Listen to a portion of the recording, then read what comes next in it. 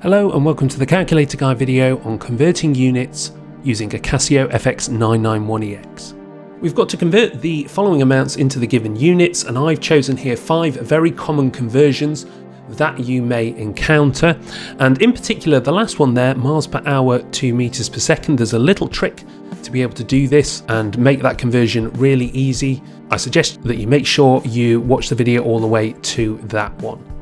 Now all of these are going to be using the built-in unit converter. So let's start off with the first one by inputting 25 for 25 inches.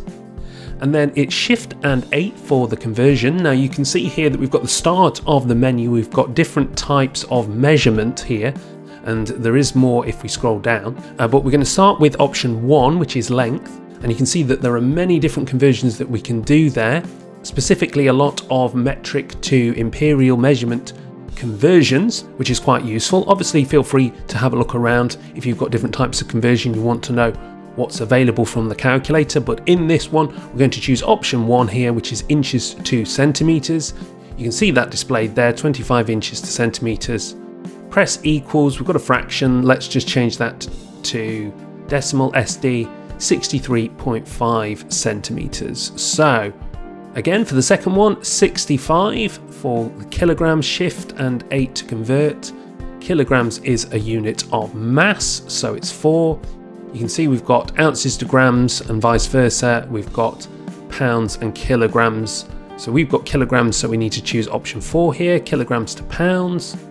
Press equals, here we go, 143.3 pounds.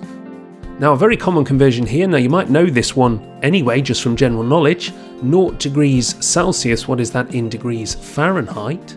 So let's start off with 0, scroll down, as the very last option here is temperature on its own, option 1, and you can see that we've got Celsius to Fahrenheit, option 2 here, press equals, and you can see that that is 32 degrees Fahrenheit. Maybe you knew that one already.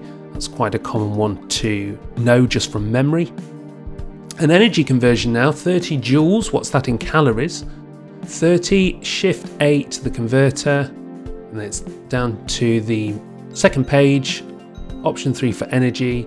You can see joules to calories there is 3, equals, and we've got 7.17 to 2 decimal places. Now the last one, which is arguably the most useful, we're going to actually do a chain of 2 conversions in this one. We're going to start by inputting 60 for miles per hour. Now what we want to do is to actually use the length conversion here.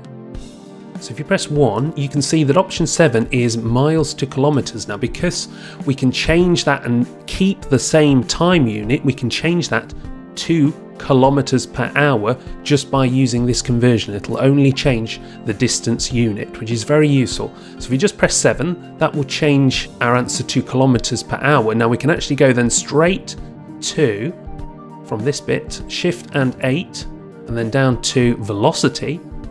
And you can see here that we can change option 1, kilometers per hour, to meters per second. So we don't need to get our answer and redo it again. We can just do it as a chain of 2 conversions there, and press equals, and you can see here if we press SD, let's get it as a decimal, 26.8 meters per second to 1 decimal place. That's quite a useful conversion. If you have to do that manually, it's miles to kilometers and then to meters, and then you have to change the time unit from hours to seconds. Here you've just got the double input, get the chain there, and it will convert that between miles per hour and meters per second. So that's very, very useful for some of the questions that you may encounter. So there we go, feel free to have an explore of the various conversions that are available on the Classwiz fx-991EX and some other models as well. Don't forget to like and subscribe for future videos, but that's it for this video. Thank you very much for watching, and I shall see you next time on the Calculator Guide.